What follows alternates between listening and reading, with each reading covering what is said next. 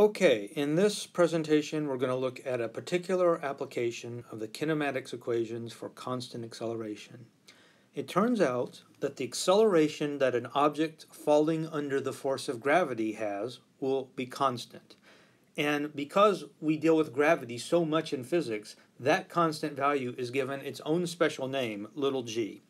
But anyway, looking at objects that are subjected to gravity and how they accelerate and how they move, that's going to be a great example for us of how to apply the kinematics equations. Now, this idea that the acceleration due to gravity is constant, that's actually not obvious. In fact, we've talked about some of Aristotle's erroneous views on motion, and one of his big mistakes had to be with his description of how bodies fall. And he basically said, if I've got two balls of equal size but unequal masses, so I've got a light ball and I've got a heavy ball, and I drop them from the same time at the same height, Aristotle said the force of gravity is pulling down harder on the heavy ball, so he said that we would expect the heavier ball to fall and hit the ground first, that the heavier ball is being pulled down harder, it should fall faster and hit the ground first. It turns out that's not true. If gravity is the only force acting on an object, two balls of the same size dropped from the same height at the same time will hit the ground simultaneously every single time. And we're going to learn why that is later, but for now, we just have to accept that that's an experimental fact, that if you drop two balls of the same size from the same height at the same time, they're going to hit the ground at the same time. That's because every object dropped near the surface of the Earth accelerates at the same rate. So let's sum up. The acceleration due to gravity near the surface of the Earth is approximately constant. And the acceleration due to gravity is represented by the letter little g, and it has a magnitude of 9.81 meters per second squared. That's in the metric system, the MKS system. And it has a value of 32.2 feet per second squared in the imperial system. You know, the one that uses miles and feet and all of that. And so we're going to be predominantly using the MKS system, and so that value of 9.81 meters per second squared, that's one that you're going to want to memorize. But don't worry, you're going to see it so much you won't be able to not memorize it even if you tried. So just the last point I want to make is that the direction is always towards the center of the Earth, but in practical terms, that just means towards the ground. So we have a vector, it's an acceleration vector, it's the acceleration due to gravity, 9.81 meters per second squared. And let's remind ourselves what that means. If I drop an object, after 1 second, its speed is going to have changed, and it'll go from 0 velocity to 9.81 meters per second. The next second is going to have another 9.8 seconds, so that would be 19.6 something, 19.62 or whatever. And so every tick of the clock, it's going to gain an additional 9.81 meters per second in velocity. That's what acceleration means. So let's look at some examples. An object initially at rest is dropped from rest at a height of 10.0 meters. Let's assume that air resistance is negligible and that gravity is the only force acting on the object. The question is then, how long does it take to hit the ground? Now, we can analyze this motion based on what we already know. Since the acceleration due to gravity is constant, little g equals 9.81 meters per second squared, we can use the kinematics equations. Now, one thing that I want to mention, some of you may have had physics in high school, and you may have learned that g is negative 9.81 meters per second squared. That's actually not correct. Little g is always positive. It is positive 9.81 meters per second squared. But the direction is always downward. And so that's why sometimes people see the minus sign, because remember, when a vector is upside down, it gets a minus sign. But we'll see how to apply that in a little bit. But just keep in mind, when you're talking about g by itself, it's going to be a positive value, 9.81 meters per second squared. Then you can later on talk about its direction, and it'll be positive or negative depending on your coordinate system. Okay, so in this example, we have an object that's dropped from rest, and it's going to fall to the ground, and we want to find how long does it take to hit the ground. So let's look at what we have. So I've drawn a picture, and I've put my coordinate system where the object starts from. So it's released from rest up here. It's going to fall down and it's going to hit the ground.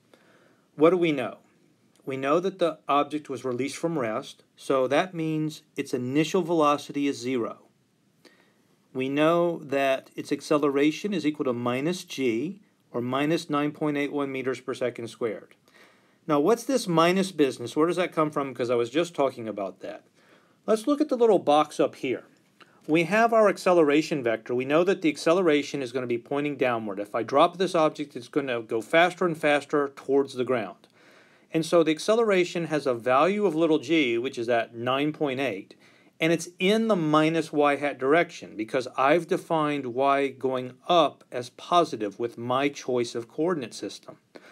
So that minus sign can mathematically just move in front, and I get that the acceleration in the y direction, ay, is equal to minus g y hat. And so that gives me the magnitude, and then the minus y hat gives me the direction. And so just mathematically, it looks nicer to pull that minus sign out front. And so that's why people get confused and they think that g is negative. What's really negative is the acceleration, because I chose to make my coordinate system have y point upwards and the acceleration points downwards. We know that opposite direction means there's a minus sign in there. So the long and short of it is my a is going to be minus 9.81 meters per second squared, or 9.81 meters per second squared downward. Now, my initial position, y naught, is 0. Why? Because I put my coordinate system there. I chose to make it 0. And so since the ground is 10 meters below that, that means my final position when it hits the ground, that's going to be minus 10 meters. Now, if I wanted to, I could have put my coordinate system on the ground, and that would have made my final position 0, but then my initial position up above the ground would be positive 10. You could do it either way. So the initial is 0 and the final is minus 10, or you could make the initial 10 and the final 0. The equation over here, they're going to be the same. It doesn't matter which way you choose. So I've drawn my picture. I've listed out what I know from the problem. And I've written down over here my 3 kinematics equations. Now all I got to do is figure out which of these equations do I need. It's not going to be this one because we're looking for a time. How long does it take to hit the ground? That's a time. This equation, this third equation, doesn't even have a time. The first equation, well, it's got a time in it, but we don't know the time or the final velocity. It's not given in the problem what the velocity it is when it hits the ground. Anytime you have 2 unknowns in an equation, you can't solve it with just that equation. So that leaves this equation. So let's hope that it works. We know y, y naught, v naught, a. We know everything but the time. So this is the equation that we want to use to solve this problem. We'll plug in all the numbers we know and solve for the time. And so here we're doing just that. I've got y is y naught plus v naught t plus 1/2 at squared. We've got minus 10 meters is my final y, 0 meters is my initial y, 0 meters per second is my initial velocity because it's dropped from rest, and then I've got minus gt squared. That's the only term that's left. That leaves me, when I cut out the things that are 0, minus 10 equals minus 1/2 9.81 meters per second squared, that's the little g, t squared. Now obviously those minus signs are going to cancel, and I can multiply this all out and substitute everything in and solve for t. And so the rest of this algebra is just solving for t, and I find that t is equal to 1.43 seconds.